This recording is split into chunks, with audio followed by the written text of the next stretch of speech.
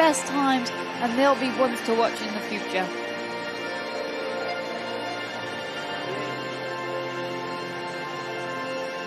Women's 100 breaststroke SB5. On the way out to receive their medals here. Another very close race.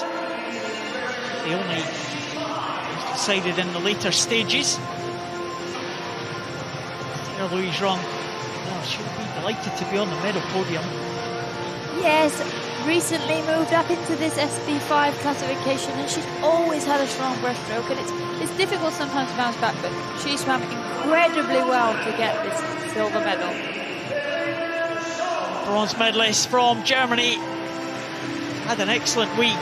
Verena Schott in challenge for the lead. A large part of that race, Mereshko, the leader, pretty much all the way, but Verena Schott was right on her shoulder. Yeah, Verena Schott pushed Mereshko down that first 50 meters, and it was only in those closing stages that she gave up that silver medal to Louise Rung.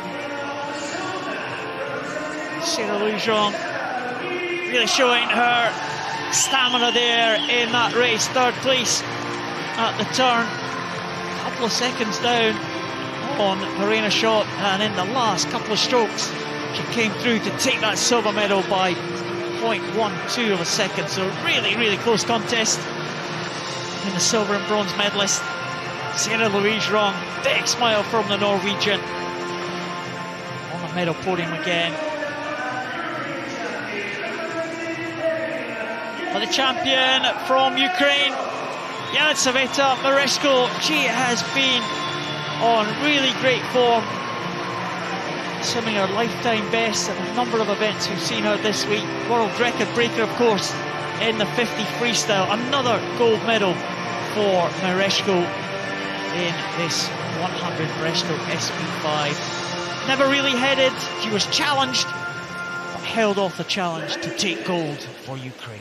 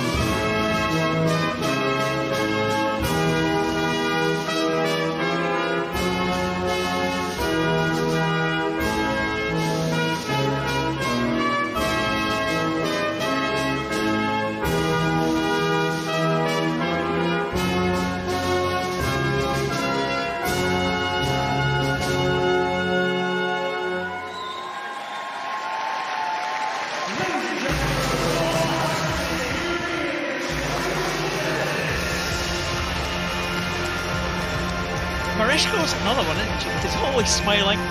She seems to be enjoying herself. Why not? Well, she's swimming really well. Why wouldn't you be smiling? She's really a great all-rounder, and she's just, again, top of that podium.